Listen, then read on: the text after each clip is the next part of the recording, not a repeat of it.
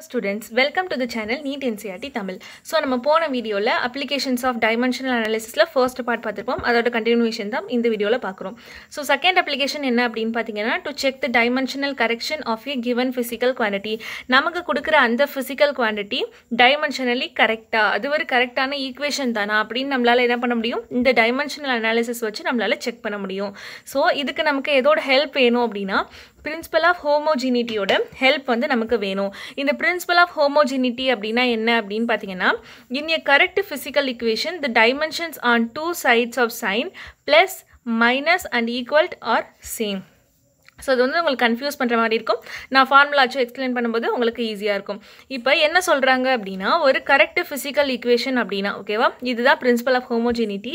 இப்போ ஒரு correct physical equation அப்படினா அதோட டைமென்ஷன் ஓகேவா ரெண்டு சைடுலயும் இருக்குது. அதாவது ப்ளஸ்க்கு ரெண்டு சைட்லயும் இருக்க டைமென்ஷன் மைனஸ்க்கு ரெண்டு சைட்லயும் இருக்க டைமென்ஷன் ஈக்குவல் டுக்கு ரெண்டு சைட்லயும் இருக்க டைமென்ஷன் வந்து எப்படி இருக்குமா சேமா இருக்குமா ஓகேவா the dimensions on two sides of sign plus minus and equal to are same அப்படினு சொல்றாங்க.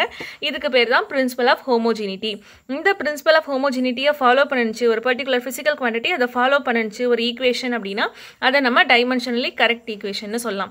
நெக்ஸ்ட் இம்பார்ட்டன்ட் பாயிண்ட் என்ன அப்படினா ஒரு ஈக்குவேஷன் நியூமரிக்கலி கரெக்ட்டா இருக்கு அப்படினா ஓகேவா நம்ம ஒரு சம் சால்வ் பண்றோம் சப்ஸ்டிட்யூட் பண்ணும்போது நமக்கு வேல்யூ வந்து கரெக்ட்டா வருது.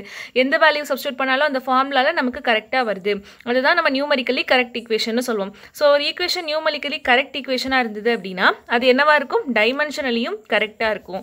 நெக்ஸ்ட் இம்பார்ட்டன்ட் பாயிண்ட் என்ன அப்படினா இப்போ ஒரு ஈக்குவேஷன் டைமென்ஷனலி இன்கரெக்ட்டா இருக்கு அப்படினா ஓகேவா டைமென்ஷனலி எப்படி இருக்கு இன்கரெக்ட்டா இருக்கு அதாவது இந்த பிரின்சிபல் ஆஃப் ஹோமோஜெனிட்டியை ஃபாலோ பண்ணாம அது இன்கரெக்ட்டா இருக்கு அப்படினா will always incorrect equation அது என்னவா தான் இருக்கும் எப்போதுமே ஒரு இன்கரெக்ட் ஈக்குவேஷனா தான் இருக்கும். ஓகே இப்போ நம்ம பிரின்சிபல் ஆஃப் ஹோமோஜெனிட்டி யூஸ் பண்ணி ஒரு ஈக்குவேஷன் கரெக்ட்டா இல்லையாங்கறத எப்படி ஃபைண்ட் பண்றது அப்படிங்கறத பார்க்கலாம். இப்போ என்ன சொன்னாங்க பிளஸ் ஓட ரெண்டு சைடு மைனஸ் ஓட ரெண்டு சைடு ஈக்குவல் டு ஓட ரெண்டு சைடு உள்ள டைமென்ஷன் எப்படி இருக்கணும் சேமா இருக்கணும் இருந்தது அப்படினா அது கரெக்ட் physical equation அப்படினு சொல்லிருக்காங்க. சோ இங்க எது பிளஸ் இதுதான் பிளஸ் பிளஸ் ஓட ரெண்டு சைடு ஓகேவா u at அப்படிங்கறதா ரெண்டு சைடு. நெக்ஸ்ட் இப்போ ஈக்குவல் டு பார்க்கறோம். இப்போ ஈக்குவல் டு ஓட ரெண்டு சைடு என்ன vங்கிறது ஒரு சைடு u + atங்கிறது ஒரு சைடு ஓகேவா சோ இதுல உள்ள அந்த v ஓட டைமென்ஷனும் u + at ஓட டைமென்ஷனும் தென் பிளஸ் சிம்பிள்ல u ஓட டைமென்ஷனும் at ஓட டைமென்ஷனும் எப்படி இருக்கணும் சேமா இருக்கணும். சேமா இருந்தது அப்படினா அது என்னன்னு சொல்லலாம் நம்ம டைமென்ஷனலி கரெக்ட் ஈக்குவேஷன் னு சொல்லலாம். ஓகே இப்போ நம்ம சேமா இருக்கான்னு நம்ம செக் பண்ணலாம். சோ இங்க vங்கிறது என்னது velocity ஓகேவா vங்கிறது velocity and uவும் என்னது velocity தான். aங்கிறது என்னது acceleration tங்கிறது என்ன அப்படினு பாத்தீங்கன்னா டைம் ஓகேவா இப்போ உங்களுக்கு என்னென்ன physical quantity கொடுத்திருக்காங்க அப்படிங்கிறது தெரியும். இப்போ v அப்படினா velocityக்கான டைமென்ஷன் என்ன lt - 1 ஓகேவா அதை நம்ம டிஸ்கஸ் பண்ணிருக்கோம். லெந்த் டைம் பவர் -1 தான் என்னது velocityயோட ஈக்குவேஷன் அதாவது dimensional formula. So lt - 1 next uனால என்னது வெலாசிட்டினாலே சேம் டைமென்ஷனல் ஃபார்முலா தான். ஸோ அது இனிஷியலாக இருந்தாலும் சரி ஃபைனலாக இருந்தாலும் சரி சேம் டைமென்ஷன் தான் lt பவர் -1. நெக்ஸ்ட் ப்ளஸ் வந்து போட்டாச்சு. நெக்ஸ்ட் ஆக்ஸலரேஷன் இன்ட்டு டைம்னு கொடுத்துருக்காங்க. ஸோ அதை சால்வ் பண்ணோம் அப்படின்னா ஆக்ஸலரேஷனுக்கான டைமென்ஷனல் ஃபார்முலா என்னது lt பவர் -2. நெக்ஸ்ட் என்ன கொடுத்துருக்காங்க டைம் கொடுத்துருக்காங்க into time. So time power -2 into time power 1னா என்ன வரும் lt பவர் -1 வரும் ஓகேவா lt பவர் என்ன வரும் -1 வரும். ஸோ இந்த lt பவர் -1 நம்ம இங்கே எடுத்து சப்ஸ்டிட்யூட் பண்ணுறோம். ஸோ இங்கே எப்படி lt பவர் -1 வந்தது பிகாஸ் அங்கே a இன்ட்டு டீன்னு கொடுத்துருக்காங்க. ஏயோட வேல்யூ lt பவர் -2 இன்ட்டு டைம்னு கொடுத்ததுனால டைம் இருக்குது t பவர் -2 t பவர் 1 என்னது t பவர் -1 அப்படிங்கிறது ஓகேவா. இப்போ நீங்கள் செக் பண்ணுங்கள் ப்ளஸ்ஸோட ரெண்டு சைட்லேயும் இருக்க டைமென்ஷன் ஓகேவா lt பவர் -1 lt பவர் -1 சேமாக இருக்குது இது சேமா இருக்கு. நெக்ஸ்ட் ஈக்குவல் டு ஓட இருக்க ரெண்டு பக்கம் உள்ள டைமென்ஷன் ஓகேவா so lt power -1 lt power -1 தான் இருக்கு இங்கேயும் lt பவர் -1 தான் இருக்கு. சோ ஈக்குவல் டு ஓட ரெண்டு பக்கமும் இருக்க டைமென்ஷனும் எப்படி தான் இருக்கு சேமா தான் இருக்கு. So lt power -1 is equal to lt power -1 தான் இருக்கு because இதுல இருக்க எல்லாமே என்னது velocityயோட தான். இப்போ நீங்க கேட்கலாம் ஏன் இது l ஸ்கொயர் t -2 னு ஆயிராதா அப்படிலாம் ஆகாது because அங்க நடுவுல இருக்க சிம்பல் என்னது பிளஸ்ல இருக்கும்போது நம்மளால just அந்த நியூமரிக்கல் வேல்யூ தான் ஆட் பண்ண முடியுமே விட டைமென்ஷன்ஸை நம்மளால் ஆட் பண்ண முடியாது. ஸோ இங்கே என்ன இருக்குது அப்படின்னா ஈக்குவல் டுவில் உள்ள சிம்பிளில் உள்ள ரெண்டு பக்கமும் உள்ள டைமென்ஷனும் சேமாக இருக்குது. ப்ளஸ் அந்த ப்ளஸ் சிம்பிளுக்கு ரெண்டு பக்கம் உள்ள டைமென்ஷன் எப்படி இருக்குது, சேமாக இருக்குது. ஸோ இப்போ என்ன சொல்லியிருந்தாங்க, கரெக்ட் ஃபிசிக்கல் ஈக்குவேஷன் அப்படின்னா அந்த plus symbol and minus simple equal to simple ரெண்டு பக்கமே இருக்க டைமென்ஷன் எப்படி இருக்கணும், சேமாக இருக்கும்னு சொல்லியிருக்காங்க. ஸோ இங்கே சேமாக இருக்குது. அப்போ v is equal to u plus ஏடிங்கிறது என்னது, ஒரு கரெக்ட் ஃபிசிக்கல் ஈக்குவேஷன். இந்த மாதிரி கண்டுபிடிக்கிறதுக்கு பேர் தான் பிரின்சிபல் ஆஃப் ஹோமோஜினிட்டி அப்படிங்கிறது. ஓகேவா, இந்த ரூலுக்கு பேர் தான் பிரின்சிபல் ஆஃப் ஹோமோஜினிட்டி. ஸோ நம்ம பிரின்சிபல் ஆஃப் ஹோமோஜினிட்டி அப்ளை பண்ணி பார்த்தோம், கரெக்டாக வருது. So it is a dimensionally correct equation. இது one of the application of dimensional analysis. Next application பாருங்க, to find relation among the physical quantities. So வந்து 2 or 3 physical quantities கொடுக்கும்போது அதுக்கு நடுவில் என்ன ரிலேஷன், ஓகேவா, அதுக்கு என்ன ஃபார்முலான்னு நம்ம சொல்லலாம் சிம்பிளாக. அந்த மாதிரி அதுக்கு நடுவில் என்ன ரிலேஷன் அப்படிங்கிறத நம்மளால் என்ன பண்ண முடியும், ஃபைண்ட் பண்ண முடியும் using the dimensional analysis. So இப்போ தான் ஒரு எக்ஸாம்பிள் வச்சு நான் உங்களுக்கு எக்ஸ்பிளைன் பண்ணுறேன். ஃபைண்ட் த ரிலேஷன் பிட்வீன், நம்மள ரிலேஷன் ஃபைண்ட் பண்ண சொல்கிறாங்க.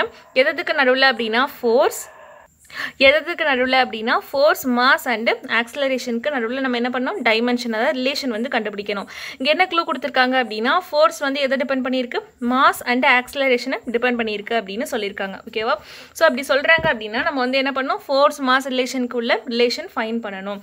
ஐ மீன் 3 குவான்டிட்டிக்கும் உள்ள ரிலேஷன் நம்ம ஃபைன் பண்ணணும். இங்கே கொடுத்துருக்க க்ளூ ஃபோர்ஸ் வந்து மாஸ் அண்ட் ஆக்சலரேஷனை டிபெண்ட் பண்ணியிருக்கு. ஸோ ஃபோர்ஸ் வந்து என்ன பண்ணியிருக்கு, மாஸ் அண்ட் ஆக்சலரேஷனை டிபெண்ட் பண்ணியிருக்கு. ஸோ ஃபஸ்ட்டு நீங்கள் என்ன பண்ணோம் அப்படின்னா இந்த மாதிரி ஜென்ரலாக எடுத்து எழுதிக்கணும். ஃபோர்ஸ் டைரக்ட்லி ப்ரொபோஷனல் டு அப்படின்னு நீங்கள் வச்சுக்கோங்க. மாஸ் அண்ட் ஆக்சலரேஷனை டிபெண்ட் பண்ணி இருக்குது. ஸோ இப்போ இந்த ப்ரொபோஷனாலிட்டி சிம்பிளை நான் ரிமூவ் பண்ணோம் அப்படின்னா என்ன பண்ணணும், ஒரு கான்ஸ்டன்ட் ஆட் பண்ணணும். நான் இங்கே கேங்கிற மாதிரியான ஒரு கான்ஸ்டன்ட் யூஸ் பண்ணுறேன். So K into mass into acceleration.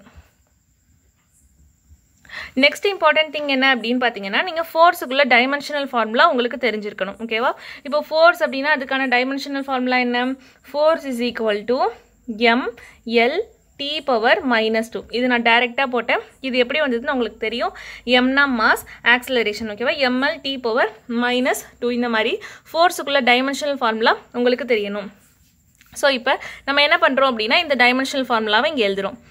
ml t power -2 தான் என்னது, ஃபோர்ஸுக்குள்ள டைமென்ஷனல் ஃபார்முலா. கான்ஸ்டன்ட் k இருக்குது. நெக்ஸ்ட்டு மாஸ் அப்படின்னா அதை எப்படி டினோட் பண்ணுவோம், எம்னு நம்ம டினோட் பண்ணுவோம். ஓகேவா, இதுக்கு பவரில் என்ன வரும்னு நமக்கு தெரியாது. So I just consider this as a. நான் என்ன பண்ணுறேன், ஏன்னு இதை கன்சிடர் பண்ணுறேன். நெக்ஸ்ட்டு ஆக்சலரேஷன் அப்படின்னு பார்த்தோம்னா அதுக்கான டைமென்ஷனல் ஃபார்முலா என்ன, acceleration is equal to lt power -2.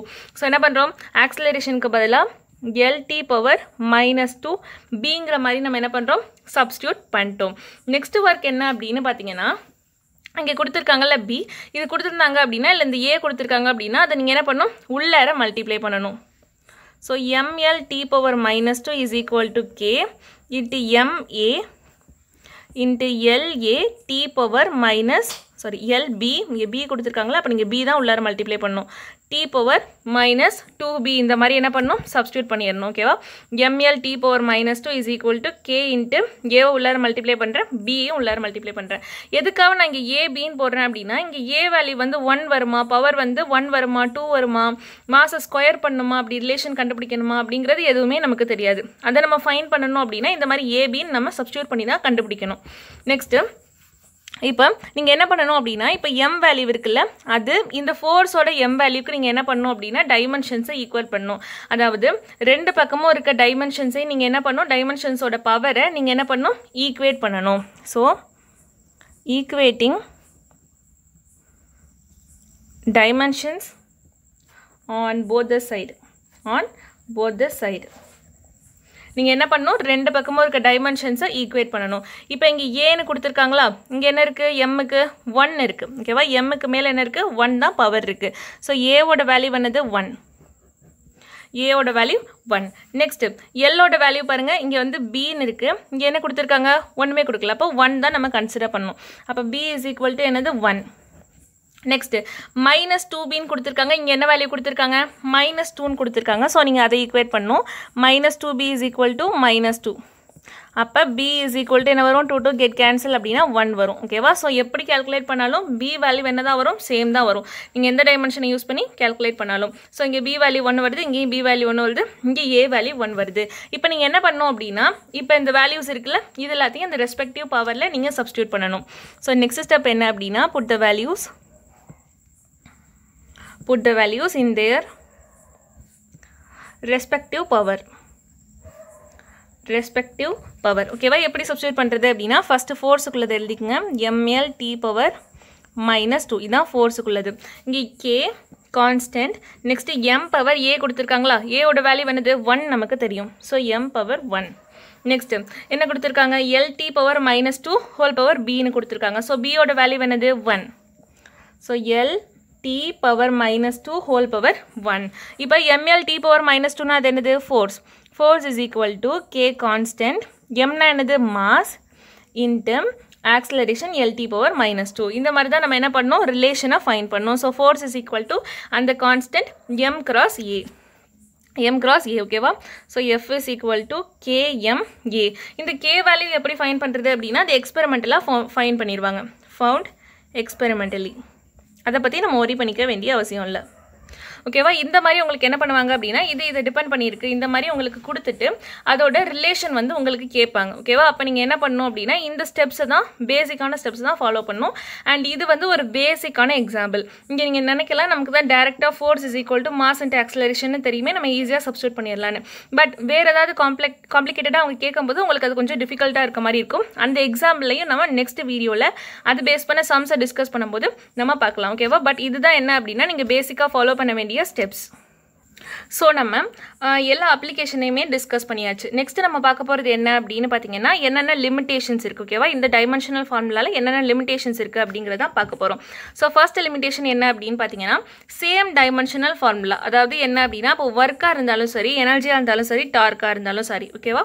இது மூணுத்துக்குமே என்ன அப்படின்னு பார்த்தீங்க அப்படின்னா சேம் டைமென்ஷனல் ஃபார்முலா தான். இது மூணுத்துக்குமே என்ன dimensional formula? m l square t power -2 தான். இது மூணுத்துக்குமே உள்ள டைமென்ஷனல் ஃபார்முலா. பட் இது எல்லாமே என்ன அப்படின்னா different physical quantities. ஒர்க்குங்கிறது different physical quantity, எனர்ஜிங்கிறது different, டார்க்குங்கிறது different. But இது எல்லாத்துக்குமே சேம் ஃபிசிக்கல் ஃபார்முலா இருக்கிறதா, சேம் டைமென்ஷனல் ஃபார்முலா இருக்கிறதுனால இதுக்குள்ள யூனிக்னஸ் வந்து என்ன ஆகுது? அங்கே இல்லாமல் போகுது.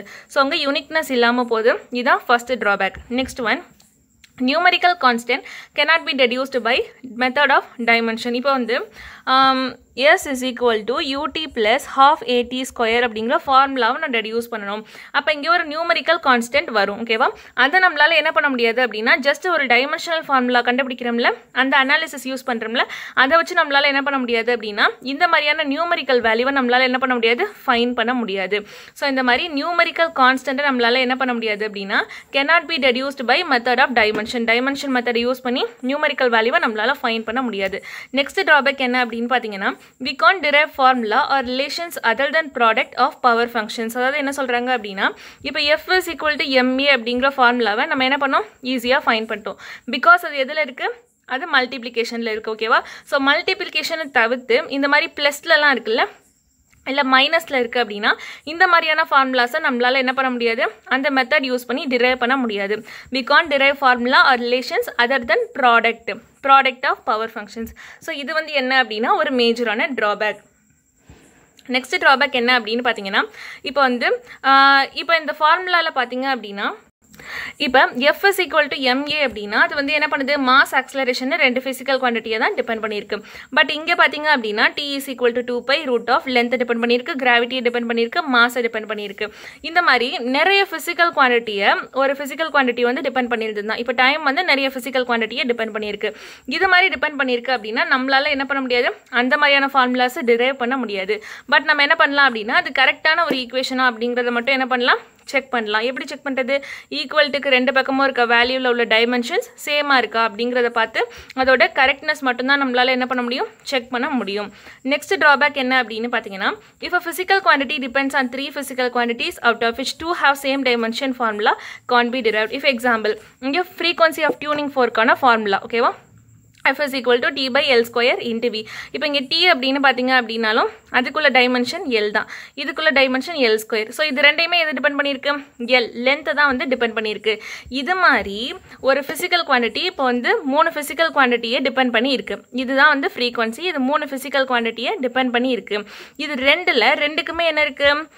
d l ஸ்கொயர் ரெண்டுத்துக்குமே லென்த்தோட டைமென்ஷன் தான் இருக்குது. ஸோ இது மாதிரி out of which 2 have same dimension அப்படின்னா அந்த ஃபார்முலாவை நம்மளால் நம்மளால என்ன பண்ண முடியாது டிரைவ் பண்ண முடியாது இப்போ ஃபிசிக்கல் குவான்டிட்டிக்கு 3 ஃபிசிக்கல் குவான்டிட்டியை டிபெண்ட் பண்ணியிருக்கு அதில் 2க்கு சேம் டைமென்ஷன்ஸ் மட்டும் இருந்தது இதுவும் லென்த்தோட டைமென்ஷன் தான் இதுவும் லென்த்தோட டைமென்ஷன் தான் பவர் மட்டும்தான் டிஃப்ரெண்ட் ஸோ இந்த மாதிரி இருந்தது அப்படின்னா அந்த மாதிரியான ஃபார்முலாவை நம்ம என்ன பண்ண முடியாது அப்படின்னா டிரைவ் பண்ண முடியாது பிகாஸ் லென்த் நம்ம என்ன பண்ணோம் கேன்சல் பண்ணி 1/Lன்னு போட்டுருவோம் அது கரெக்ட் கிடையாது ஓகேவா அதனால என்ன பண்ண முடியாது இந்த மாதிரியான ஃபார்முலாஸை டிரைவ் பண்ண முடியாது பட் அதோட கரெக்ட்னஸை மட்டும் நம்மளால என்ன பண்ண முடியும் செக் பண்ண முடியும் next important note A dimensionless quantity may have units ஓகேவா இப்போ ஆங்கிள் அப்படிங்கிறது ஒரு dimensionless குவான்டிட்டி அதுக்கு என்ன இருக்குது அப்படின்னா ரேடியன் ஸ்டெரேடியன் இப்படிங்கிற மாதிரியான யூனிட்ஸ் இருக்குது பட் ஒரு குவான்டிட்டிக்கு யூனிட்டே இல்லை அப்படின்னா ஓகேவா ஒரு குவான்டிட்டிக்கு யூனிட்டே இல்லை அப்படின்னா அதுக்கு டைமென்ஷனும் இருக்காது ஓகேவா ஸோ டைமென்ஷன்லெஸ் குவான்டிட்டிக்கு யூனிட் இருக்கலாம் பட் யூனிட்டே இல்லாத குவான்டிட்டிக்கு